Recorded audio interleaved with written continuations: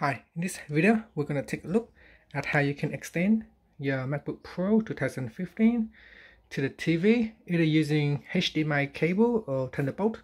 So over here on your MacBook Pro, on the left hand side you got two ThunderBolt ports right there that you can plug into. Now if you haven't got ThunderBolt, you can also use HDMI. So on this side here is the HDMI port that is available. We can plug in the HDMI cables. This is the size, and then we're just gonna plug it right in like so. As soon as you plug it in, your TV will automatically pick up the signal and it will shows on the TV right here. Now immediately the TV will mirror what you have on your laptops.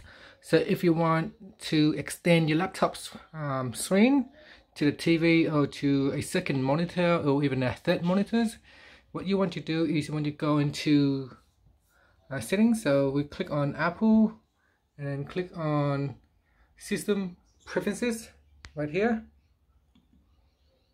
and in here you want to click on Displayed, and up here you click on Arrangement, and Arrangement uncheck Mirror Displayed, and here you can have multiple displayed, and you can see by default it is set in this arrangement.